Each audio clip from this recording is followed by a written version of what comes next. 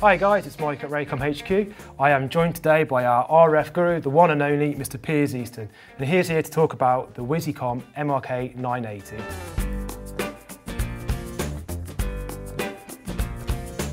So Piers, what is the MRK980?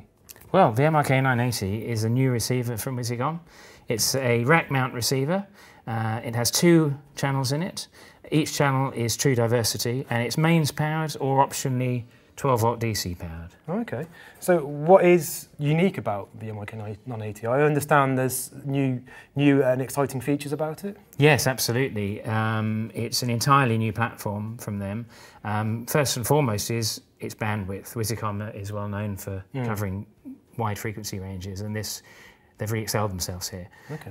What they've given us in this receiver is the entire VHF licensable spectrum, the entire UHF licensable spectrum, and the entire licensable DME spectrum. Yeah.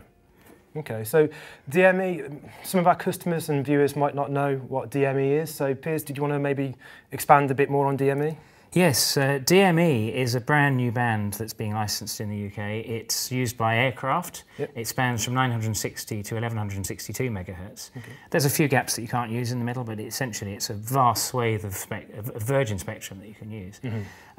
It was found by Ofcom as being the most suitable after they had a look at what they were going to do after 700 to 800 megahertz went away, and obviously that was going to put a squeeze on users of UHF spectrum, so they were looking around, and starting at 960 megahertz actually is close enough to 700 megahertz that the RF performance in terms of range and loss through people's bodies, which are basically sacks of water, as we all know, is not significantly worse than it is at UHF.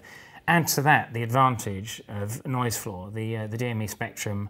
As long as you use channels that aren't being used by aircraft going overhead, and as long as you use preferably the gaps between DME channels, of which I think you could have a whole video about. But as long as it's used properly, the noise floor is so much lower than you get in UHF.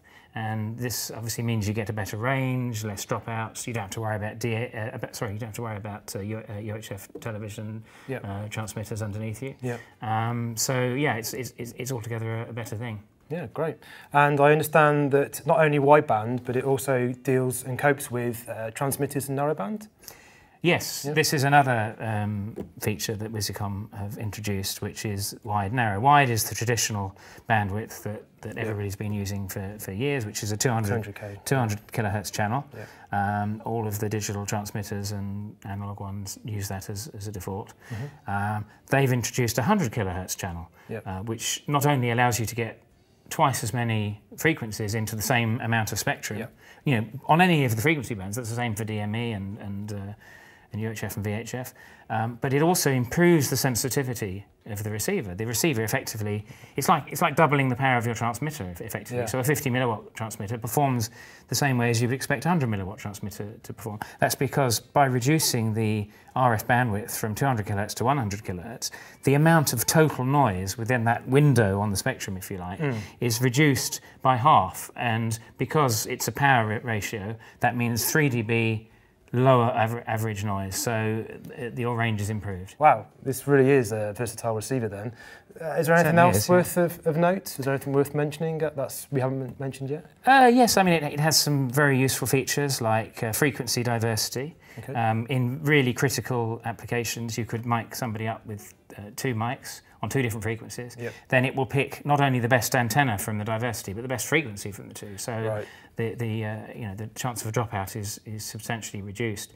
One other thing that it's got actually, which is brand new in this receiver, is noise squelch. Now, whereas previously one would set the squelch based on an RF level, you would do a scan and you would say, well, what's the RF level on these different channels, and then you would choose a channel to receive on, and you would set the squelch just a little bit above what the noise floor is, so that if somebody's transmitter goes out of range or you turn it off, you don't get a burst of noise. But with the way this works, what it's actually looking for is the signal versus the noise. So if the noise floor goes up, The squelch effectively goes up and follows it. It's just looking, is it going to be a good quality sound? Yeah. And if it reaches that threshold, and there are 3 separate thresholds you can have as to when it makes the decision as to when it's good and bad. Okay. It will mute the audio. So if somebody turns up with I don't know, like an electric drill or something, and suddenly creates a whole load of RF interference, it will mute rather than allow that interference to open the squelch. Wow, that's pretty clever. So this will continue to work with other manufacturers? Yes, so that's another thing which is something else that Wisycom are famous for is the they call it multi-vendor compatibility. That's a bit of a mouthful, but effectively what it means is that it will work with other manufacturers' transmitters. Yeah, Synchronized, Electrosonics. Yeah, Electrosonics, it'll work with Electrosonics if you put Electrosonics into mode 3. It will work with Sennheiser, both Evo and standard Sennheiser. It'll work out the box. Sure, and audio limited analogues. So yeah, so really, it is really versatile. Yes, absolutely. Well, actually, one other thing that is absolutely new to this receiver, at the rear, which we'll have a little look at in a minute, it has a slot which you can put an expansion module into. Okay. And actually, there's some really exciting things going on there. Firstly, there's a module that enables you to daisy chain receivers, and not only does that allow you to daisy chain the monitoring, so if you've got a rack of receivers, you can plug a pair of headphones in, and press the monitor button on any receiver and hear that receiver. It daisy chains the audio. Yeah, very useful. But even more exciting, you can daisy chain receivers in different zones. So let's say, for instance, maybe you've got a tennis tournament, and you've got multiple tennis courts with antennas in each tennis court. You could have receivers in each of those courts on the same frequency, and as long as they're linked together via the expansion module, it will pick the best signal. So instead of having to have faders on for the sound guy, having faders for each area, it will auto switch for you, and it will just pick the best receiver that's getting the best quality signal. Again, not necessarily the best signal level, because it uses the signal quality measurement. Whichever is getting the best quality, it will route that to the output. Are there any other modules? Absolutely, yes. I was leaving the best till last. Some of our viewers might be familiar with Wisycom's RF over fibre kit, which is used extensively in motorsports like Formula One and big open tennis tournaments. Which enables you to remote the antennas over very long distances. Now, one of the modules that they're launching enables you to basically plug a fibre straight into the receiver, which means that the receiver itself becomes the fibre receiver. It then converts that to RF in the receiver, and it receives it in the normal way. But then it routes the RF out, the loop-through output at the back, which means you can daisy chain multiple receivers. So effectively it gives you the local end of a fibre network within the receiver.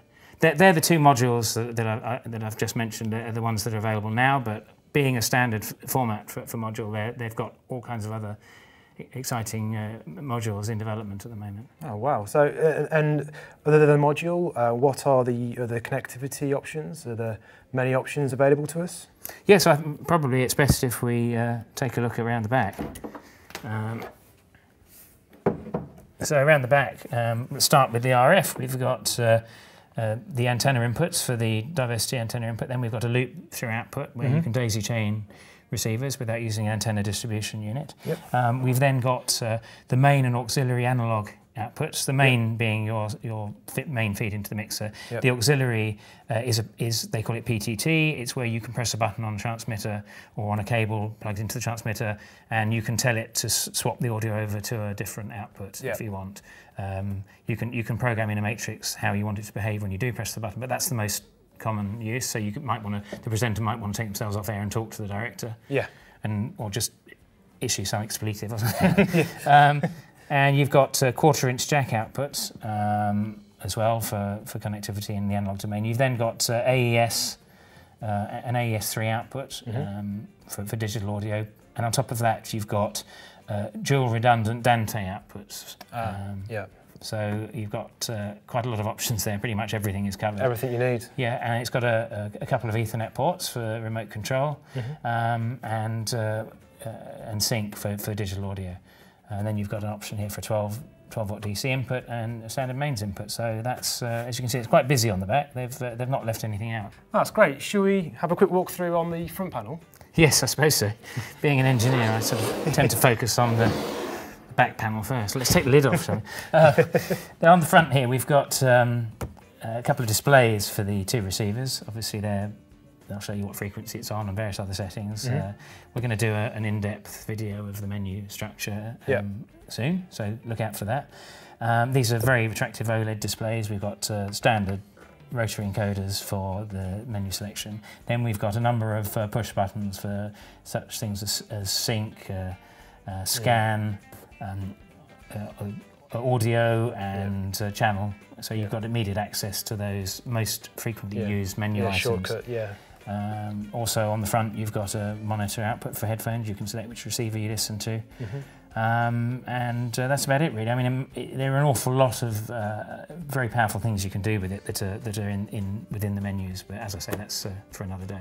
Yeah, sure. So thank you very much, Mr. Piers Easton, our in-house RF guru. We'll update you with another video about the features and a bit more in depth on the menus on the MRK980.